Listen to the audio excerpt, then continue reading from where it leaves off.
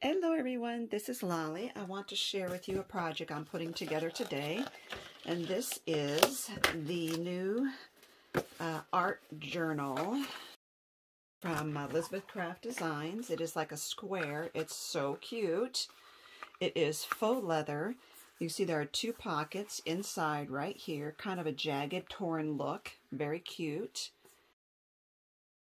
And I got to stretch these back out so that they're all kind of even. There we go. Those are about even now. So what I've been using is this paper from Cartabella called Botanical Garden. You can see that collection. And I'm using the dies from Elizabeth Craft. This set here is also part of the art journal collection, and it is called My Edges. I have that in stock. I have these in stock. I'm also using this, which is the sealed pocket. And this is the, it's missing a piece. This is the puzzle page. It has the large die here to make a trifold, which I will show you later. And it also has this beautiful pocket insert. And I also have this, which is Polaroid page. And this makes the standard page for it. Right there, plus it also makes like a Polaroid cutout and all these cute embellishments here. This one is the jean pocket, and that's it so far. I will show you what I've been doing preliminary. I've been cutting up, these are the 4x4 papers in the collection. I have left them connected, added papers, and just fold them in half, and it makes a great size booklet for this. So I've got that one, and I've got this one, and then I just did a trifold here with the papers, and I just cut a strip that's 12 by 4, and I scored it 4 and 8, so we can do that. I have some more of these that I've left intact if I want to make booklets. I have cut apart the pocket for the pocket for one of these.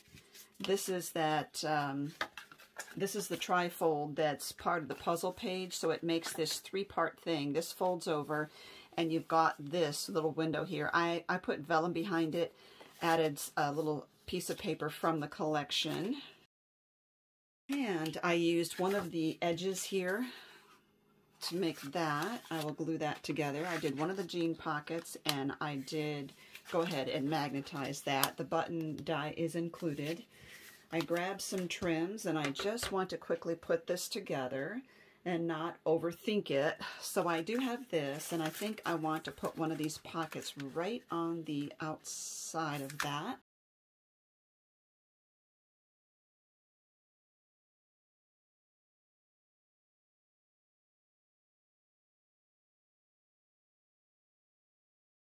This is the little insert that goes in there, and it can't go in now because I have the clamps on there. I noticed that when I put my tape on here to do the die cutting, I accidentally tore this. I'm still going to use it, and what I'm going to do is put a strip on the bottom from some of my scraps, like this. So I could do that. I think I'll do it this way. I need to trim this.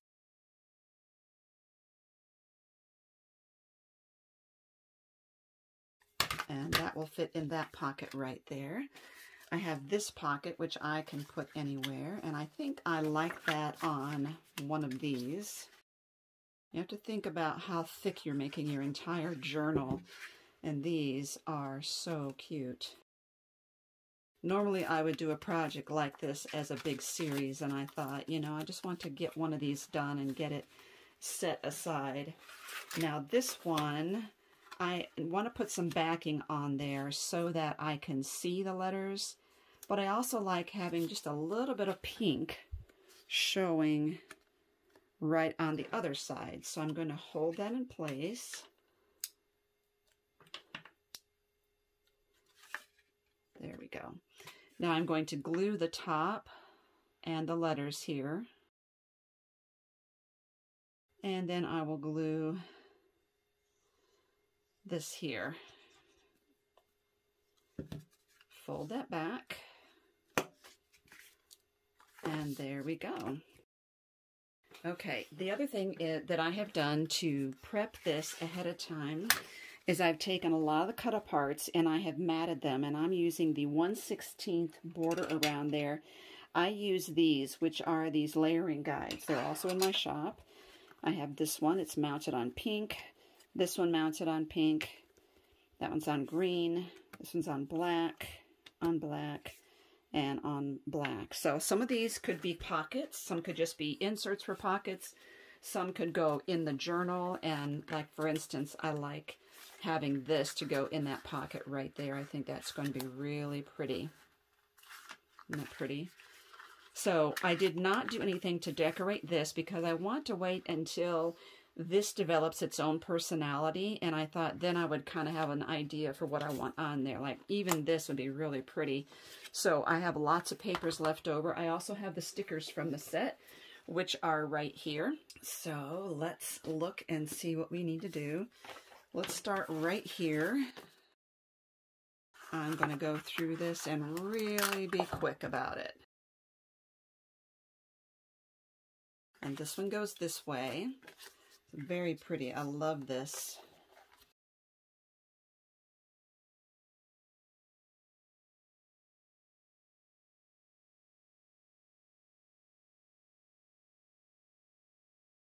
Now, this sticks up above there, so I'm going to take the baby powder and go along that.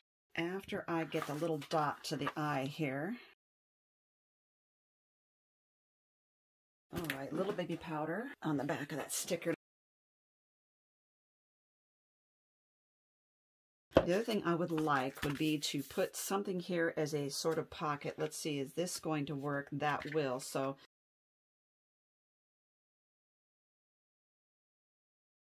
there we go. Very nice. I have this here. I could put something on.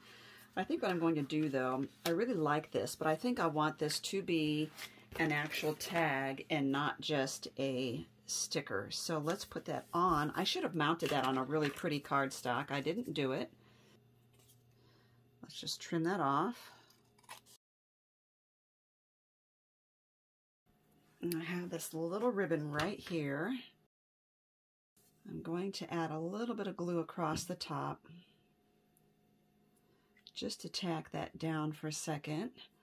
And then I'm going to staple that in place. And I have the Tim Holtz Tiny Attacher here. Normally I would use Fabri-Tac for ribbon, but I know that I'm just trying to get it to hold it in place just long enough for me to staple it. Now that will go in the pocket, and that will be sticking out above there. So let's give it a little angle like that, and now we have that other pocket there. And I like this paper. It's off-white, so sometimes the white trim doesn't look as good, but yet some of the papers do have white in it. So I can really do it whichever way I want. I have this, which is, I think I'm going to use this as trim right here.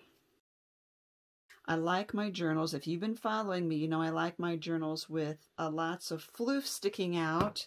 Yeah, floof is a word. Floof sticking out of the sides and the top.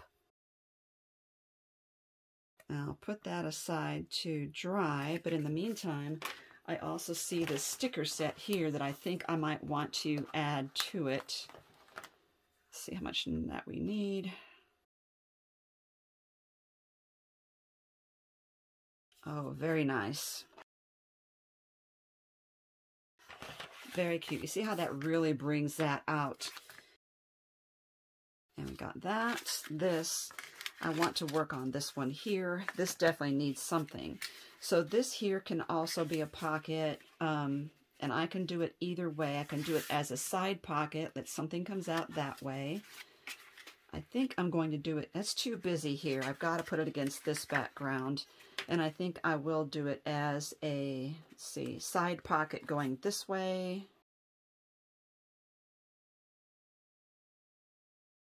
Once I've made a project, I will forget that that's a pocket. So I like to stick something in there pretty soon so that I can remember it's a pocket. Okay, so let's find something in here that we like.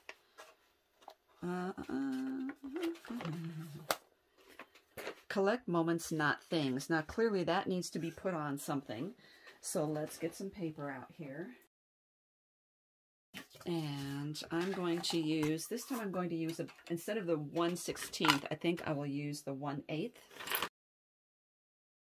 No, let's use the 1/16 again. I think I like that.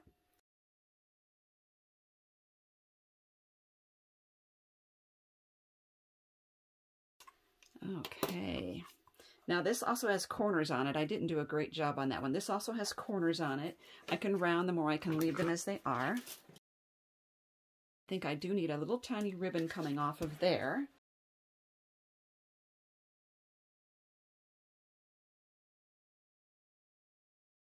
Now that will stick in here. And now I have a ribbon coming off the side. That's really cute as well. Now let's see if we have anything sticker-wise that can go right here in this thing. Let's do this. Let's use this as a pocket. Oops. I was going to do that as a pocket. I forgot. Let's just go ahead and glue that down there. Okay, now we can do a pocket. Let's do a pocket here. This one is Dance Like No One Is Watching. Let's do this one because it's nice and short. Now this was a tag in there. This was a cut apart, and I actually fussy cut it out, and I used Tonic Studios Nouveau Drops on the top to accentuate some of the floral pieces there. This can be blank to be used as a journaling spot. So if I want, I can go ahead and put a mat there now, and we could use that for photos. Now these are all 4-inch square panels, so I think I need to make that maybe about 3. There's also some dies in the set that are really cute and wonky like this to layer in there as well. All right, now we have this, and this is a nice little fold over. It's got a pocket here, the pocket there, and it's got this pocket. Put that with those. These are all really cute. There's nothing on these here, so if I wanted to add a pocket to that, that would be great. Let's look and see what we have here now. And this can go in here. Okay, and then I can also add a ribbon to this as well. I think what I'm going to do on this one is go ahead and put it through the loop and pull that a little bit and staple that one together as well. And then down that goes into the pocket. So I have this pocket. I have a nice little booklet here, and let's put one of the stickers right in here for that. Beautiful. And this one still needs something else on it. Let's see what we need to do there. And so I don't like this harsh line here, so sometimes what I do is put a sticker or paper scraps like this up against there, and that would work for me. I'm going to do that. This is actually the branding strip from the paper collection. Perfect. These are, I've already scored these, so I just need to burnish that a little bit. When I put these in, I can put them in this way in my journal. Like that. This becomes its own little separate piece there. I have 3 elastics. I got 1, 2, 3, 4, 5 of these. So these can go in there in any way that I want. I can put 2 in one. I've got a little bit of trim there. I think I'm going to add a little bit of trim here as well. This will make the whole journal hard to close. I realize that. I'm determined anyway. Let's put that one aside. And I also have some of this as well that I want to use on one of these. So let's go with this one right here.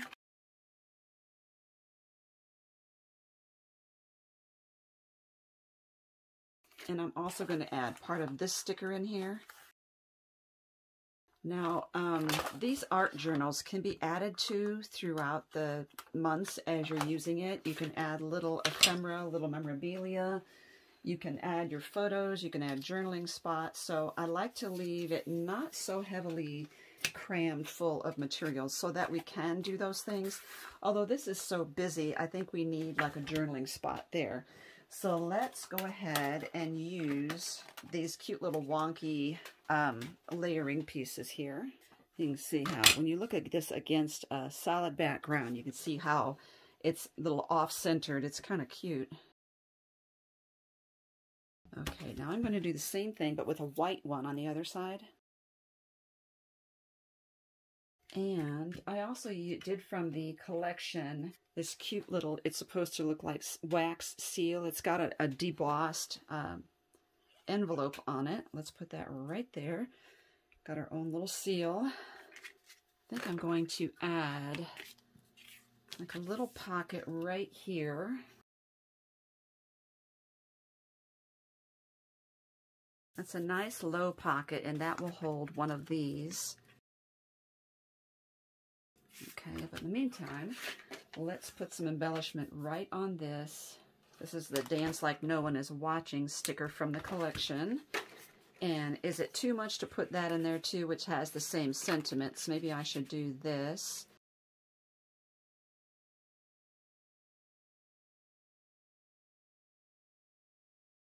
Gives that a little extra attention there.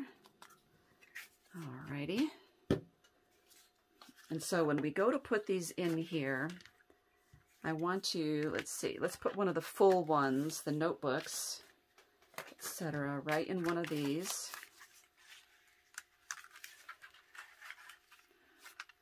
And let's give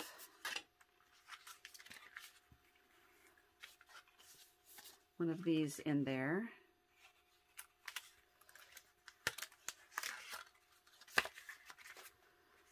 And this in there.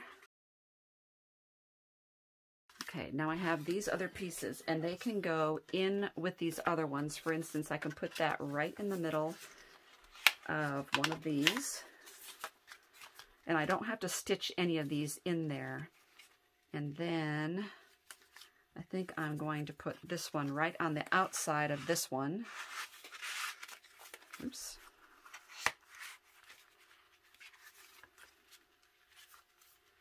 And this one's, these two still need a home here. I'll put this on the inside here. And this one looks a little baggy, so let's add this. And you can adjust the rubber bands, like, you know, how to get a little loose here. So it's made to be a very chunky album. Okay, so there you go. And this will go all the way around like that. It will smash some of my lace. Now I need to figure out if I want to do anything on the cover here. This is going to go in there like that. And this. And I think as much as I love the black look here, I want to add some of the pink and or the green to it. So let's see what I can come up with for that. Let me look at my trims and see what I've got. So I have gathered some lace. This is really, really old lace that I got from a thrift store. So it's darker than I would have wanted, and it's got some staining on it. So what I'm going to do is basically open this up. I could take these out to do this as well. I'm going to open this up, clamp that to the side here, to the top, and I'm going to apply the lace. Now what I was thinking was, and I could, you know, if you want, and you want to put this lace higher, you could put your elastic right through the hole, you know, through the lace. So I just have to think of where I want this. And I kind of like the idea of even lower than necessary to make it like a skirt where it's hanging off the bottom.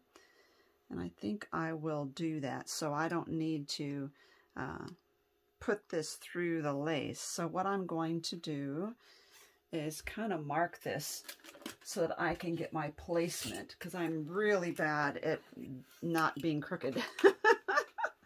I'm a crooked woman. Okay, so I do want that hanging off a little bit, so I'm going to mark this. Okay, 2 inches. Let's go for 2 inches.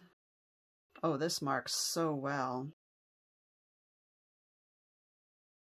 Okay, and get my Fabri-Tac ready.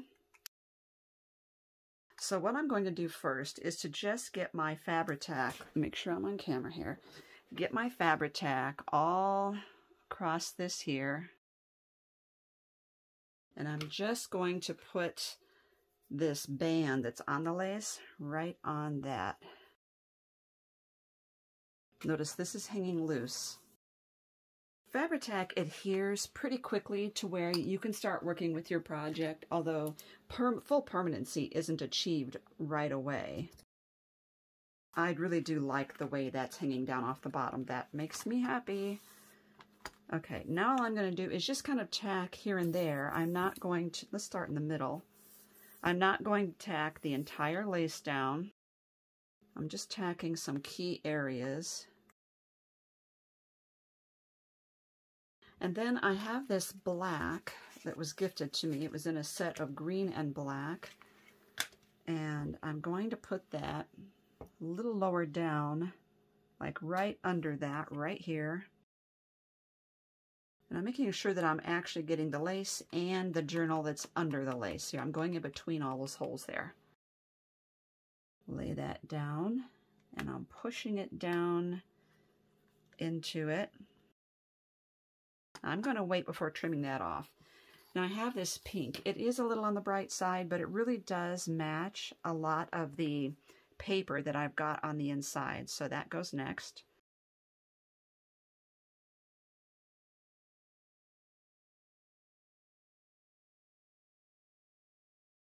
You could consider it to be easier to work with this when your notebook is empty, but it really didn't affect me in it at all. So now I think what I want to do is add a charm on here.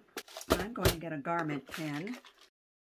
And I have these black ones I think would be perfect. I also have a bright pink, so I will see which one I think would be better. Now there's one there that might be okay. I have a black and pink charms. There's the word imagine and the word believe. Let's see what we think here. I think this is the wrong color for me. It's more of a peach color instead of pink. So, and this is not quite pink. This is more of a coral. It might work. Let's see what I think. Let's use the pink. You know, this is gold. So let me see what I have. That'll be pretty too. Look at that. I think I like the black better. This was part of an old necklace here that got taken apart. This has got a really bad jump ring on it, so I want to get rid of that. There we go. Now I can put this right on this band so that when it goes around the project, it's hanging there. So it would be hanging from this elastic like that right over the project, and that would be cute. But another thing you can do with garment pins is put it right through your material. And because this lace would be a perfect way to do that.